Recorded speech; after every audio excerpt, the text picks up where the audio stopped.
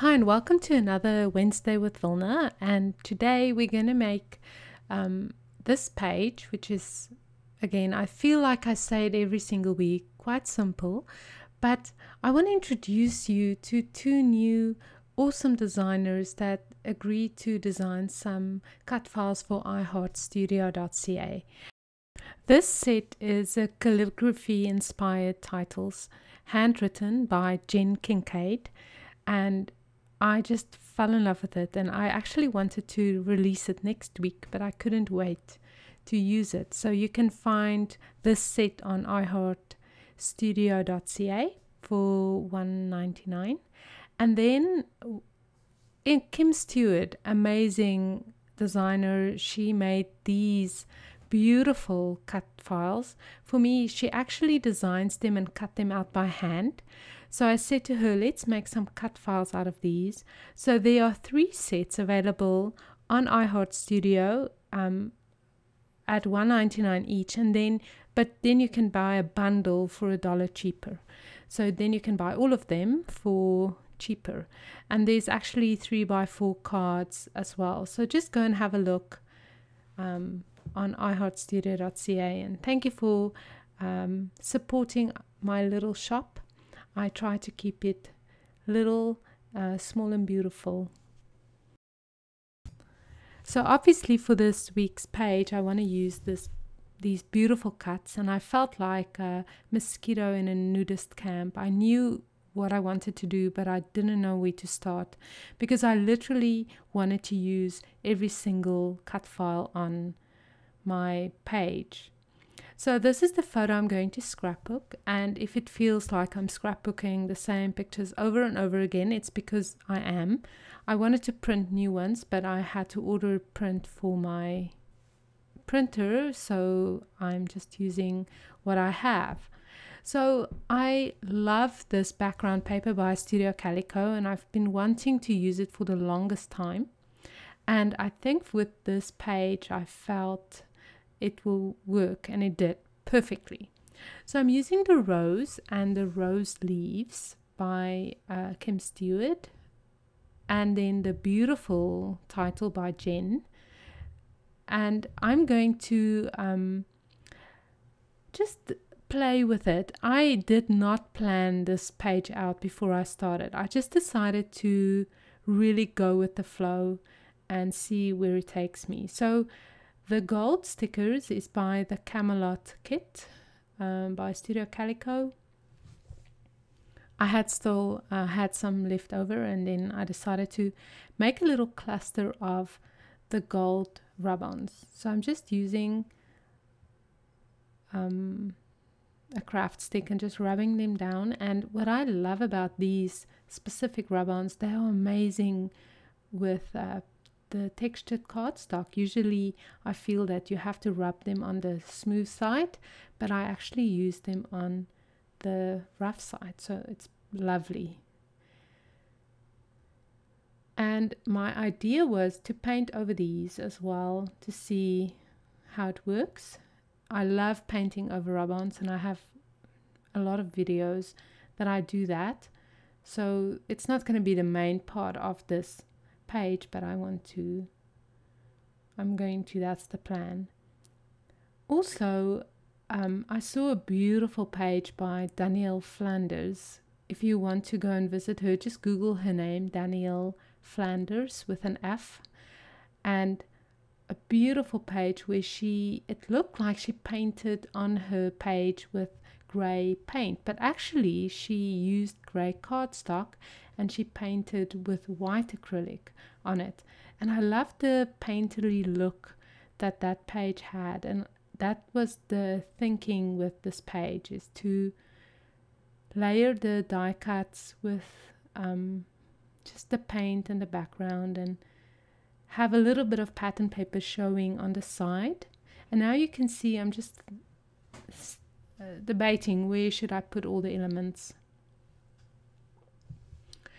but in the end it worked out lovely. I love this page.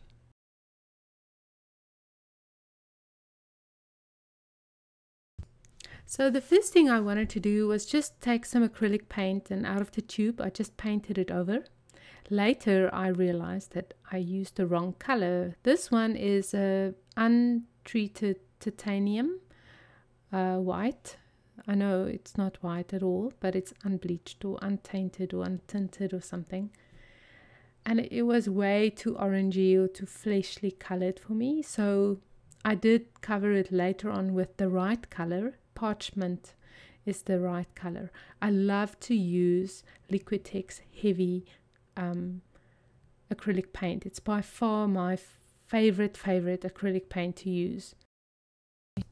While the paint is drying, I decided to paint the roses because they're just big to be painted.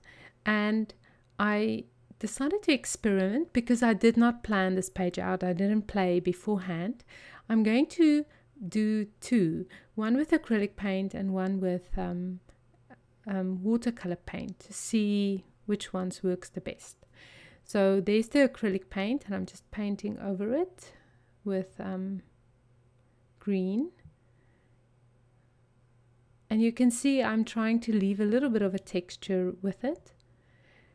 You can also use these cutouts as stencils, which is lovely. It's beautiful. And anyway, so it was at this stage when I painted the green that I really knew that the watercolors will work way better than the acrylic paint. So I'm mixing the colors a little on my palette. You can see I'm adding a little orange to that pink, and now I'm just adding water and just dabbing it on the sides. I want to give it a tri-color, like a little darker at the ends, and it painted fantastically.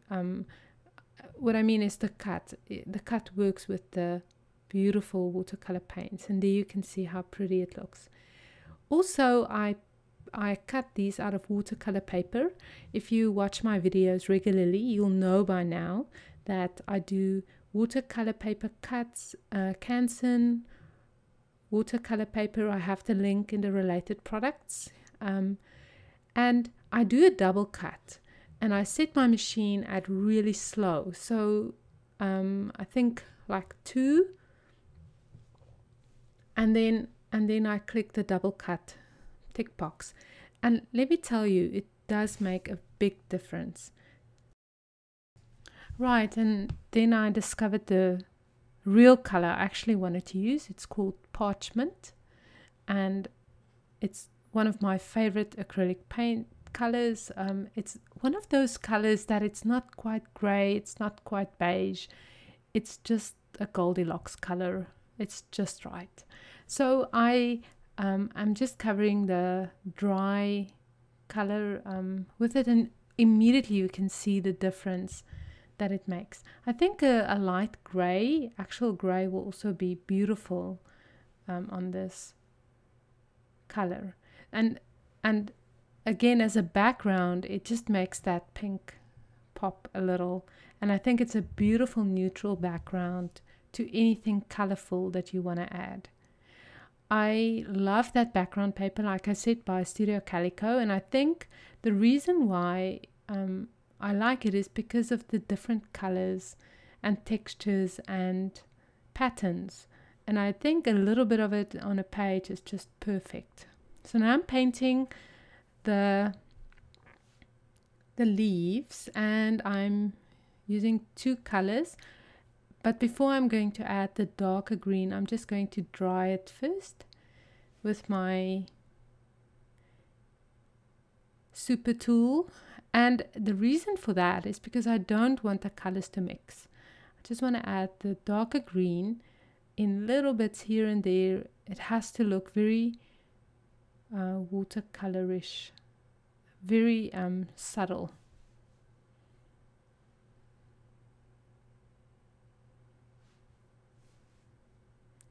And then the pointy tool works wonderful here, just by keeping it down, because sometimes when you dry it, it wants to blow away. So just to keep it down. And I like the fact that there are some white parts on that leaves, on the leaves. It just really gives it a watercolor feel. Very whimsical. I really cannot thank him enough for these beautiful, beautiful cuts. I just absolutely love it.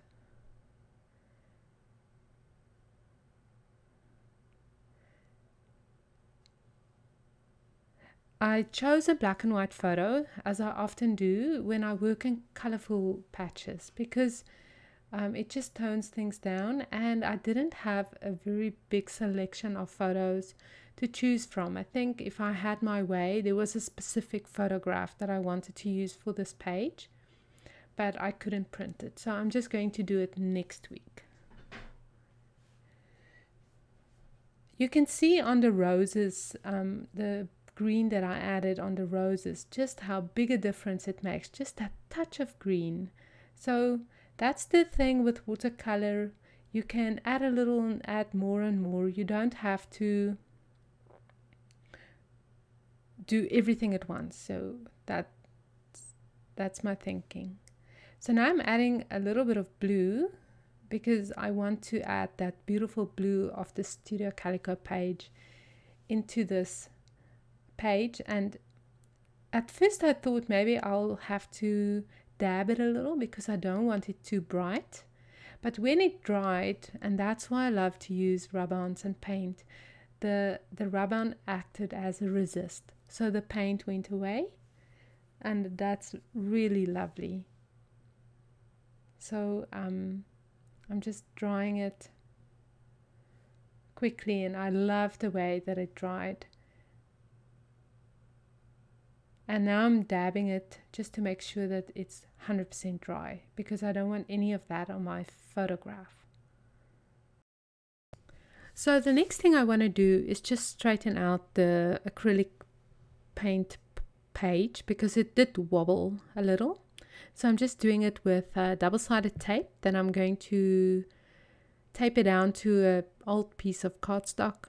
This is a wonderful way to get rid of old stash that you really want to, you don't want to throw it away, but you know you're not going to use it. So I'm just laying down lots of tape and then start from one side and just press it down. And I like to use a paper towel because I didn't know if all the paint would dry. And it didn't straighten out perfectly, but it's perfect for me. So there you go. And now we're going to layer our page and decide how we're going to do it. And I want the color on one side, and you'll see my process was, let's see if it should be centered or whatever. And then I just eyeballed it, cut it roughly 12 by 12. And I've had a lot of experience with my craft knife, and I hope I never ever injure myself, and I hope you don't injure yourself.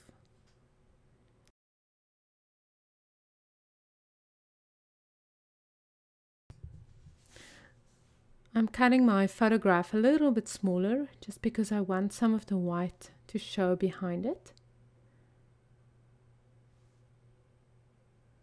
And I must admit, it does look dangerous when you watch it on a video, but it doesn't feel as dangerous when I do it, when I actually do it. I'm going to adhere the photo with white photo corners. I love doing that lately, and I've been doing it for probably a year. And I think maybe it's because that way you can remove the picture if you want to do ink splatters or something.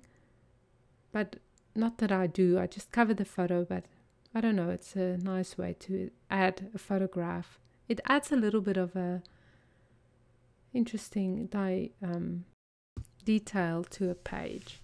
So now I'm trying to figure out where to put the flower, and I think that's where I found those black stickers are from a kit that I purchased of Studio Calico, a last call kit, and this is basically how my page is going to look.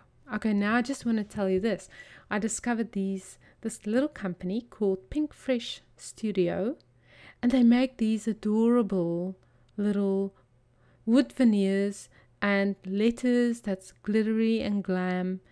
And the wood veneers, as you can see lying on my desk, it looks like they've been painted with enamel paint in the most loveliest of colors. So I decided to add those to my page as well. You should visit them on Pink Fresh Studio.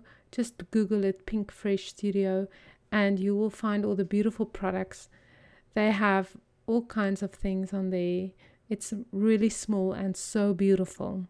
So I'm using the blush and gold letters, Jana, and then I'm using those little, what do you call it? I don't know, like arrows. And I just want to add a touch of dimension or detail to the page. And I felt that the colors were perfect for this page.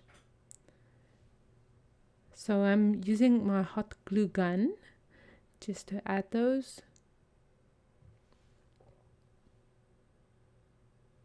And I'm going to use the hot glue gun to add my title as well.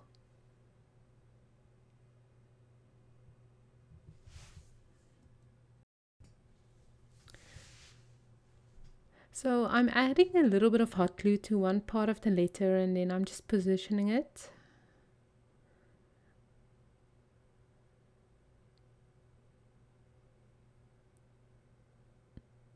And you can see on the page already how the empty space calms the page.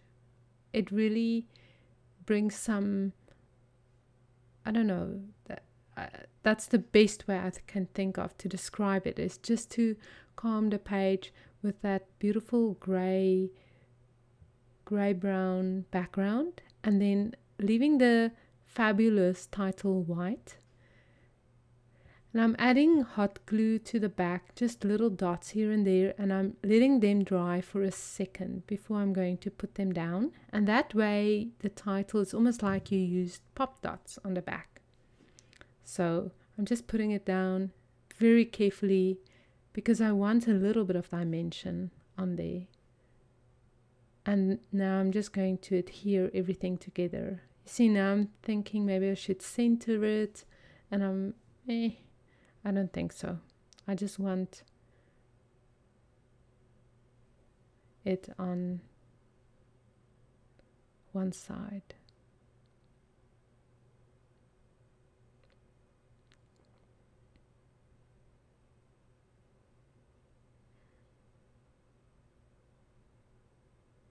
And this is really where I use double-sided tape the most, is for the backgrounds.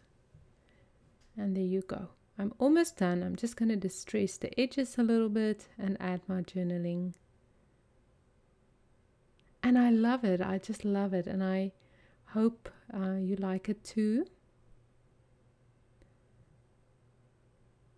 I'm journaling with a Sharpie pen.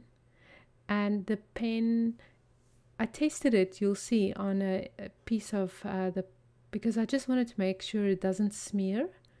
So there you go. I wrote my heart out on the page for her, and I'm just going to use a little bit of watercolor, make the heart red, and there you go. All done.